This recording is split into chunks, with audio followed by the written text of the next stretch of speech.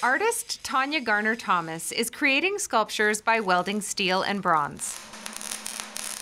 The artwork she creates is inspired by her love of horses.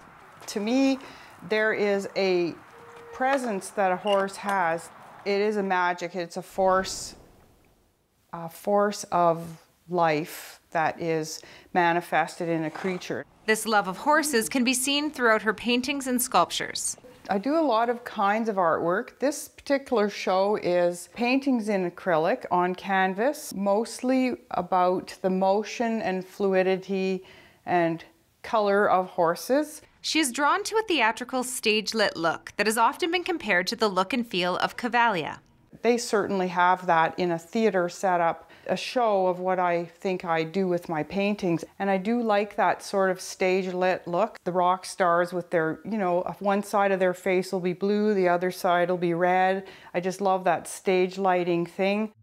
Tanya remembers one special horse who she had to give away due to health issues, but the connection she shared with him continues to inspire her. That horse gave me the best gift I had ever had from a horse, which he helped me and I helped him, but to ride him bridleless, we did like sideways, open a gate, go over a jump, do a figure eight, flying lead change, spins.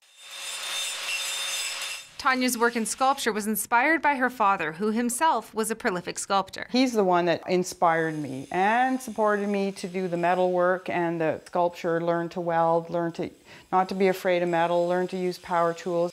Whether it's colorful paintings or elaborate metalwork, Tanya's art is constantly inspired by her passion for horsemanship, though the horses haven't always made it easy.